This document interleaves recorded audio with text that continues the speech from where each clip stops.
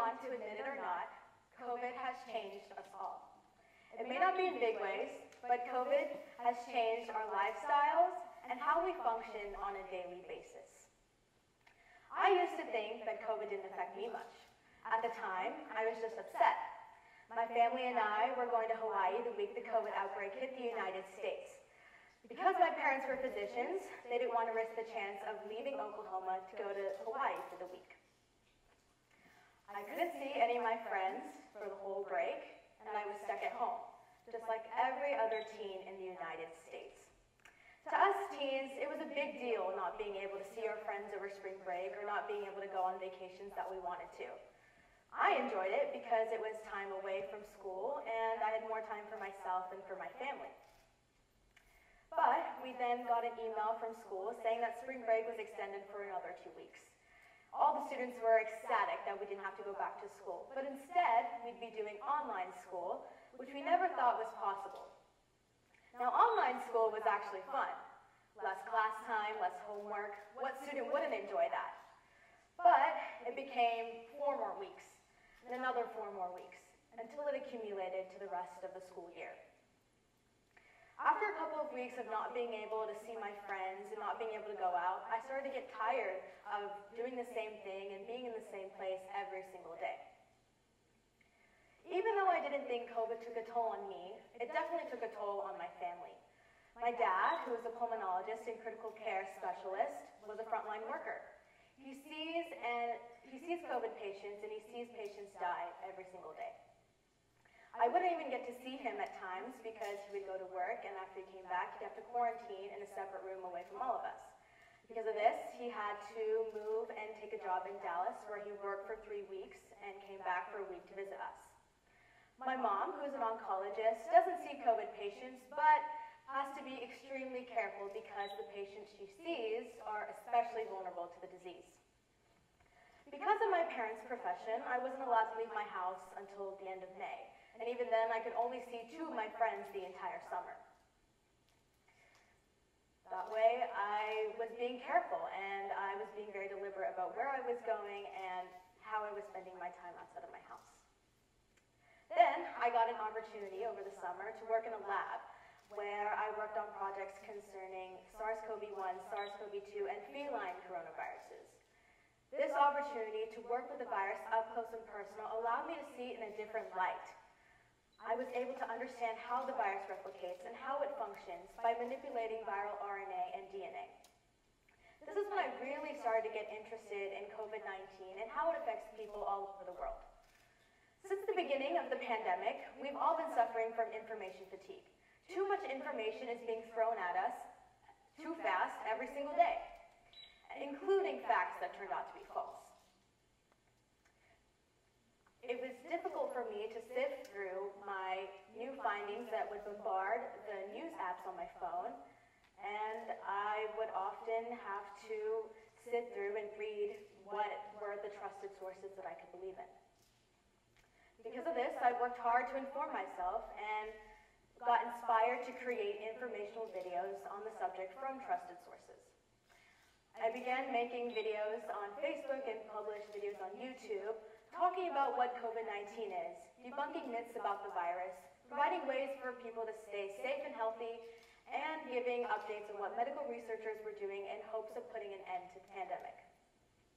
Soon after, I decided to host a webinar for families that featured many medical professionals from across the country that would talk about COVID from the standpoint of their specialty and would answer questions that families had as children went back to school and parents went back to work. Doing all of this work with COVID, both in the lab and by making videos to inform myself and others, made me feel like I was making a difference in other people's lives, even if it was just providing more information. As the school year approached, I was elected as student body president, which means that I had to plan and organize all the start of school events. Everything that we thought we knew about school for the past 2 3/4 of the years of high school had completely changed. Our school went from a college-like schedule with 45-minute classes to a block schedule with 4 classes a day, an hour and a half each. Plexiglass was put in at every single desk to ensure that no contact was being made between people who sat next to each other in class. Masks had to be worn at all times, and we could only see the foreheads and the eyes of our peers and teachers. And most importantly, we had to stay 6 feet apart. So many rules and regulations were being placed that we felt that our presence at school was being mocked because we were in the same place that we had always been, but it was never going to be or feel like a normal year. Everything we wanted to do for our senior year had to be restricted for safety reasons. Usually on the first day of school, all the seniors huddled together in the front of the school to greet the freshmen. People would be hollering and throwing signs and making sure that the freshmen felt welcome and ensuring that everyone was excited for the year. This year, we had to reinvent this idea. Instead of hovering on top of each other, we had to stand 6 feet apart on designated cones from the front gate to the front of the school. But because we were so far apart from each other, we couldn't recreate the same energy the seniors in years past had recreated for us. But we had to make do with the circumstances that we were in. At least we were fortunate enough to go back to school in person, where many students across the country and across the world weren't able to do so. I was so excited to see my parents and my friends and my teachers, and I was so excited to be able to go to the places in Tulsa that reopened, and I was able to see how the world was becoming a little bit more lively again.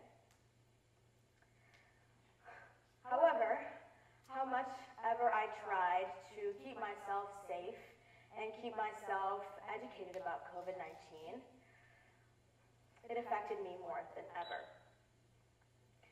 On a Thursday night in the middle of November, my mom got a phone call from the school nurse who said that I had been exposed to somebody who tested positive for COVID in one of my classes earlier that week.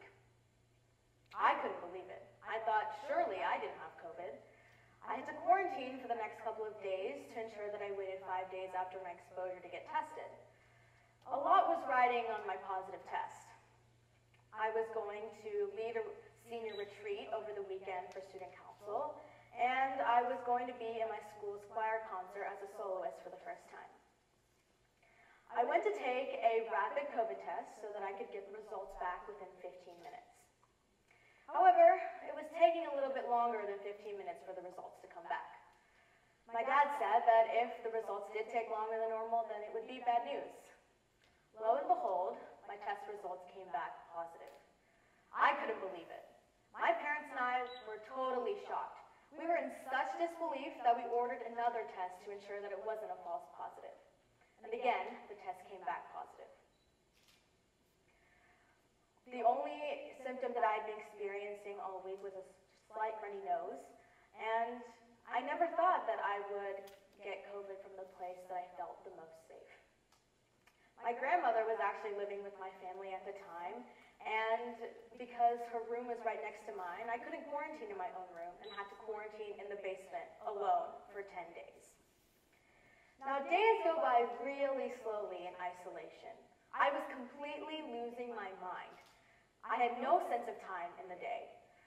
I would sit on the couch, do school, do homework. My parents would occasionally bring me down food, and I would go grab it from the kitchen area when I could. They would call me to check up on me, and all I could do was say was how bored I was. I would call my friends and try to see what they were up to because I hated being away from them and being away from school. I never felt so lonely. And I never valued the presence of my friends and my family more than when I was in quarantine.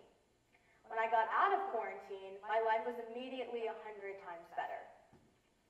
The warm sun, the cool breeze, the feeling of freedom made me value so much of what I took for granted. Now you may be wondering, why is my story of any use to you? Well, I'm telling you my story because I want to share the lessons that I've learned throughout this pandemic and how they will help me in the future. This is an event that happened to us all. We all lived through it. I had to become flexible and adapt my life around the conditions of the world. I had to be creative and think outside the box to keep the social environment that many of us thrive in. Humans are social creatures. When taken away the interactions that mean the most to us and shape us into who we are, we feel alone and secluded. I never realized how much being around people really affected me until my quarantine. Now, quarantine gave us the time to reflect on our lives and encouraged us to savor every moment because we don't know what's going to happen. We were faced with a huge challenge this past year that forced us to be creative with our lives, our work, and how we interacted with others. Yet, we all found ways to persevere through and found what really interests us and what keeps us going, keeps us to learn, and keeps us from building our goals around our life.